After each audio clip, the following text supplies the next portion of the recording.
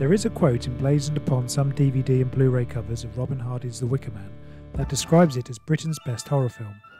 While it's hard to argue with the sentiment, the notion of The Wicker Man as a horror film is in many respects an unusual one.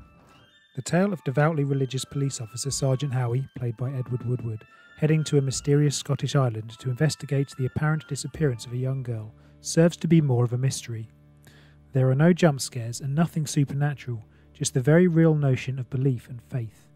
And there are no deaths either, but we'll come back to that. The Wicker Man is a hard film to watch these days without knowing what happens at the film's iconic climax. It's a bit like viewing Psycho without knowing Marion Crane's fate in the shower, or watching Planet of the Apes without pre-existing knowledge of what planet they're on. It's that final scene that we're going to analyse, commencing shortly after Howie has realised that Rowan, the young girl he was told was missing, was little more than bait. The scene commences with Howie and Rowan escaping from a cave, a moment that symbolises rebirth, before an initially confused Howie is stunned to discover that Lord Summerisle, played by Christopher Lee, and the villagers have lured him to an island to be sacrificed, as he fits the 4 criteria they need to appease the pagan god of sun and the goddess of the orchard and make their harvest bear fruit. This is often cited as a twist, but is better described as a reveal of what has been happening all along, similar to the aforementioned Planet of the Apes. Howie is a fool. He has the power of a king for representing the law, he arrived of his own free will, and is a virgin. Sexuality and reproduction are central to the ideas of the beliefs on Summerisle, and it is often this that Howie revolts against.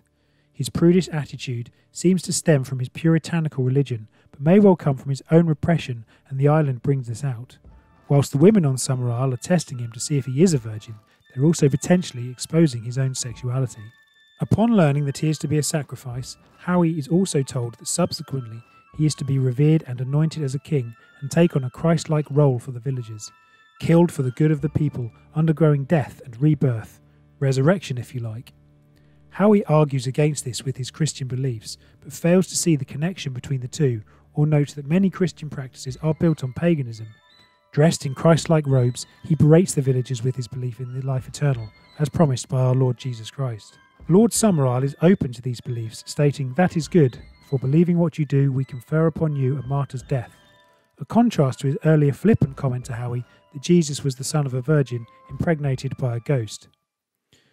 Upon realising that his Christian beliefs in some respects feed the villagers' ideas, in an attempt to save himself, Howie actually resorts to science to explain why the harvest failed.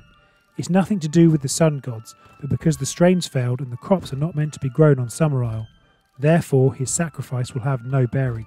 He does forget the fact that they have grown every year since Lord Summerisle's grandfather arrived, but argues that in a year's time they will need to perform another sacrifice, and it will need to be greater, Lord Summerisle himself. At this point, Lord Summerisle has a moment of self-doubt. He listens to Howie and looks down, appearing to quietly question his own beliefs and pondering that Howie may well have a point. When faced with the accusation that the sacrifice will not work, he responds with, "I know it will." Not "I believe it will," but a statement of fact, almost as if he needs to reconvince himself of his beliefs. He is in far too deep to backtrack now, and showing any doubt to the villagers could see them turn on him in an instant. His statement that the crops will not fail is equally unconvincing through its forced emphasis. It is here where we can see that the Wicker Man is relevant in today's divisive society, in which people remain steadfast in their viewpoints, be they political, religious or otherwise, even when faced with reasonable logical counterpoints. Is this Summerisle's Pontius Pilate moment, potentially believing that Howie should not be crucified, but having to bow to the will of the people, powerless to stop it despite his position of authority, and awaiting what will happen next? And what will happen next? If the crops do not fail, Howie would be revered as a martyr, an individual whose sacrifice saved the island, an individual like Christ who would be revered for years to come. But what if they failed? Would it be the end of the villagers' pagan faith? Of course not. One of mankind's most interesting characteristics is our way to emphasise things that support our beliefs and ignore those which counteract them. Maybe they would sacrifice Lord Summerisle, but in his position of power he has the ability to twist their reasoning and logic should the harvest not bear fruit. If the crops failed, the villagers would start to question not necessarily their beliefs, but perhaps the sacrifice itself. They would potentially argue whether Howie was a virgin, or seek another reason as to explain why the crops failed that isn't as simple as science, or that there is no god of the sun or goddess of the field. As Howie is led up to the hill towards the Wicker Man, it's very similar to Christ being led to the cross at Calvary.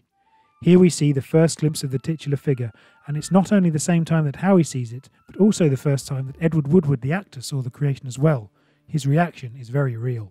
As Howie is dragged towards the effigy, his tune changes once again.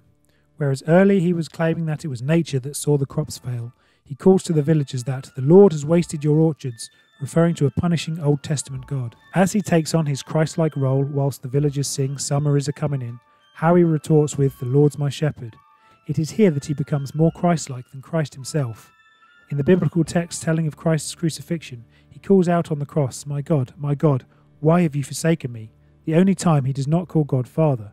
Christ may have lost his faith at this moment, yet Howie, in a similar position, clings on to his, although he equally does not resort to Christ's "forgive them for they know not what they do" line, actually accepting his place as a martyr and praying to his God for mercy at his judgment. And then we get the remarkable final shot as the Wicker Man's head tumbles and we see a source of Christian and pagan worship, the blazing sun, which has been curiously absent during the overcast climax, come into view before the credits. We never see Howie actually perish, and note that there is no death in the Wicker Man.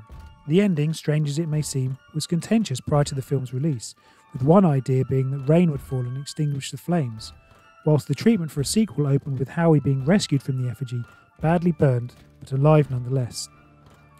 Such ideas have never fortunately been put in front of a camera, and the film's iconic, perfect ending remains just that, resulting in a tale of what people can do in desperate times when all they have left to cling to is a charismatic leader who offers them a future orchestrated by blind faith.